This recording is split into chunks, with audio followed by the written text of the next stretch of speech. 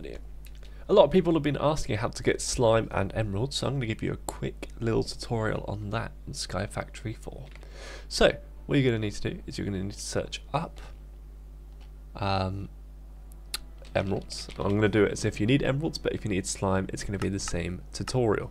You've got an emerald acorn. To get an emerald sapling, you need green slime crystals, which you need green slimy mud. For green slime mud, you need a dirt variant, a sand variant, and slime balls. Now if you click on slime balls, it doesn't actually show, but you can get a slime block for 9 slime balls. And a slime block can be created by any variant of slime balls in Sky Factory 4. Now, all you need to do to get one of these is you need to search up slime sapling. And you've got the 3 different variants, but the one we're going to be doing today is blue slime sapling. To get a blue slime sapling, you just need the following: a cauldron, full of milk, and you put a lapis sapling. So I'm actually going to show you a tutorial here. So all you need to do, pop it in, chuck it in, and you've got a blue slime sapling.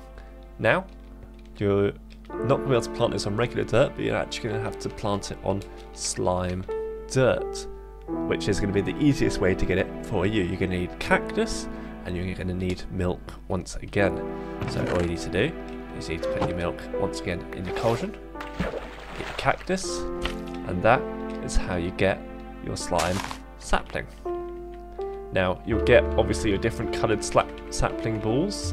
In this case it'll be the blue, and you have a 30% chance to get up to 3 slime balls. You can even put it in your bonsai or your hopping bonsai.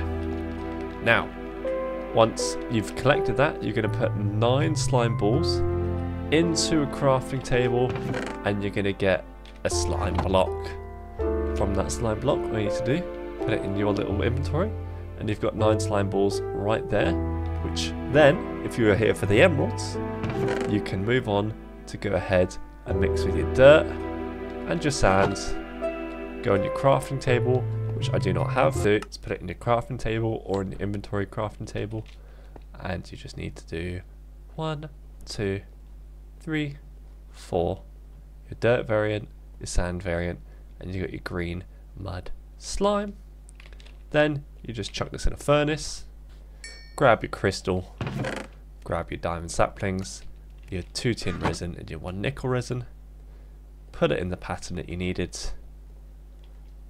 and there you go, emerald sapling.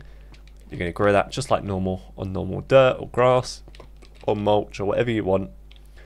Collect 9 acorns, put it into your crafting table, and that is how you get yourself some lovely emeralds. Thank you for watching this easy Sky Factory 4 tutorial. If you need a specific tutorial, please leave a comment. If you need any help, leave a comment.